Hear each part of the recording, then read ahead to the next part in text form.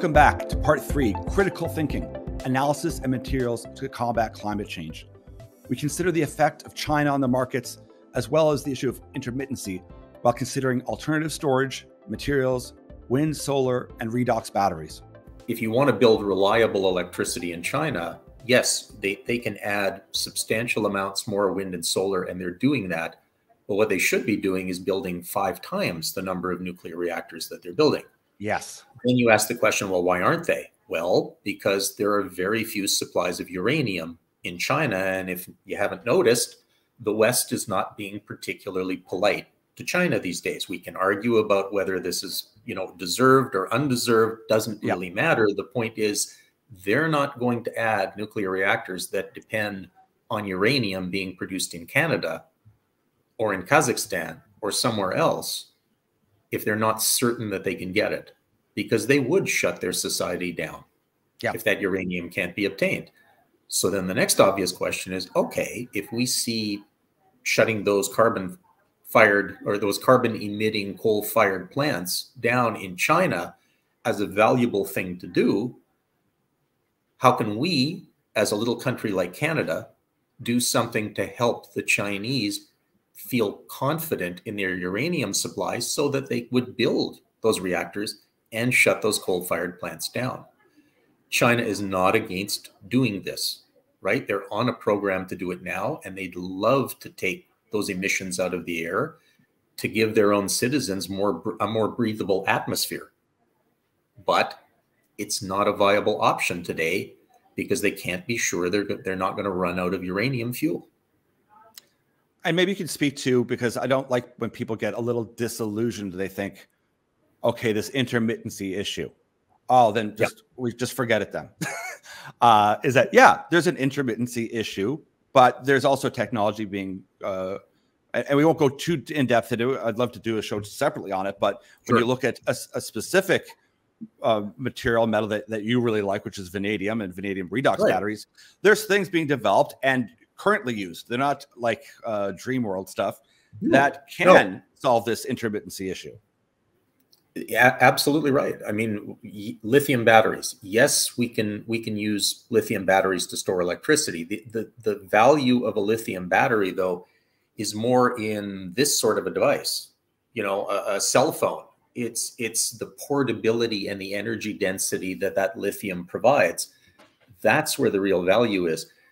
Putting 1 million batteries in a building that is admittedly very tough to pick up and move doesn't seem like a great use of lithium. So then you start to think about other technologies that can store electricity.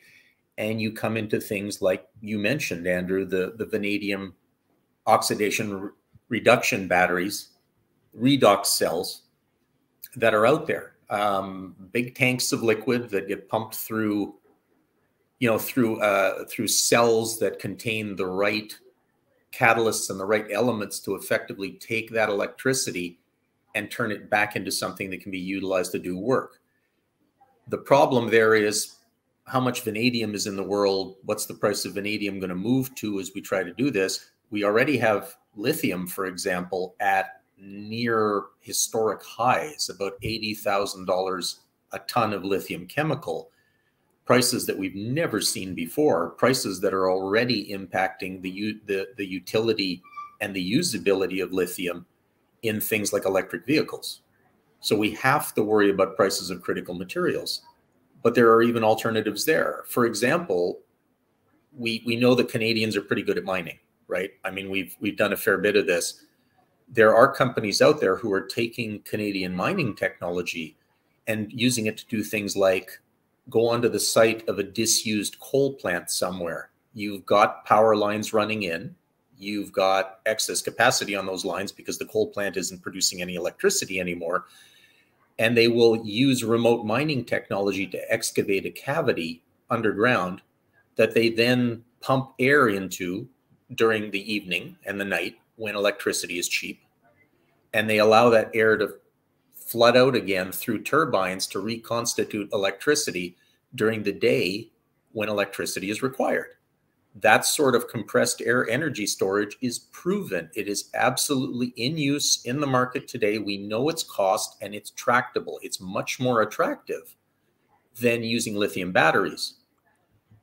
But the drawback to compressed air energy storage used to be, I need to find a cavity that's already there. Yes. Yeah. Close to power lines, close to, you know, the demand for it, and on and on and on. And the number of abandoned salt mines that happen to be close to a city near a power line Yeah. is not that great. Yes. Now, you know, these Canadian companies, with the use of Canadian remote mining technology, are making it possible to dig a cavity underground and put this just about anywhere. And by the way, we're not talking about an enormous cavity. If you're talking about megawatt levels of power, even up to 100 megawatts, and you're talking about hours of duration for this storage system, you're talking about something that has the volume of a, you know, a decent sized underground parking garage. No more than that.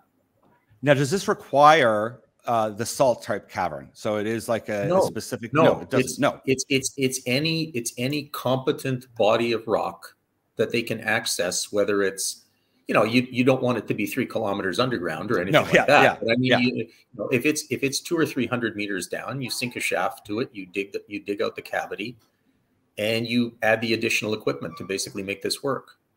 And that equipment is understood. It exists. It's used in industry already. It's used in the power grid itself. You're just making an artificial cavity to make it go. Yes, it adds capital cost, but not a huge amount. How does this differ from, say, a geothermal specifically? Well, if you're doing geothermal, what you're doing is you're essentially digging a line down to a hot mantle at some point. Yes. You're looking for a hot rock. Yeah. And hot enough to basically boil water. That's going to be fairly deep. I mean, I at the Sudbury Neutrino Observatory, I was working 6,800 feet underground. Oh. The rock face, new rock face, was warm. You know, it was probably about 38 or 40 degrees Celsius, but it ain't going to boil water. So you're talking about going far, far deeper than that. With these sorts of storage projects, you're not talking about digging down, you know, anything close, you know, to a kilometer and a half, 2 kilometers underground. You don't need to. And that obviously limits the cost of doing this for the most part. It makes it tractable. So that's very interesting, because once again, like when I haven't spent a lot of time with geothermal, but it also just seems like it's another tool that if you have the geology, you have the right system. Yes. If you're Iceland, use it. We can do it. Please. But if you try to apply it, say in BC, it's, you know, like, listen, it's not the right fit. We have to find the right fit for the right. And I'd add, Andrew, it's reliable. That's the other part that's important. Geothermal is baseload. It's reliable enough to be depended on. And by the way, for people who don't understand that terminology in the grid, baseload reliable, quote unquote, electricity doesn't mean it's 100% reliable. Everything breaks. I mean, even the nuclear industry, I don't want to raise the specter of, you know, of actual reactor failures, because those never really happen. Yeah. You know, in any real sense, unless some design flaw has been incorporated, like, say, building a reactor near an earthquake zone, you know, on a coast. Yeah. Not a great idea. Yeah. But if you're talking about nuclear, even nuclear energy is about 92, 93% reliable. You know, turbines break, you know, power electronics fails, you know, switches go out. I mean, this happens. So if anything is sort of 80%, 75 to 80% plus reliable, we call it baseload. Yeah. Now, if we go and look at wind and solar, for example, in the last year or two, you know, and the U.S. Department of Energy publishes these figures, you can go look up sets of data on things like capacity factors for these different generating assets. And these are not cherry-picked numbers. These are just what occurs in the United States. Wind, if memory serves, is only about 25% reliable, and wind is only about 35% reliable. And the numbers make sense. I mean, the wind doesn't blow all the time, or it blows too fast sometimes. Yeah. And the sun doesn't shine at night the last time I checked. So, you know, you're starting from a base of about 50% for solar photovoltaic. You don't have a choice. That's not good enough to run, you know, our modern society. We expect the lights to go on when we flip the switch, and we need baseload electricity.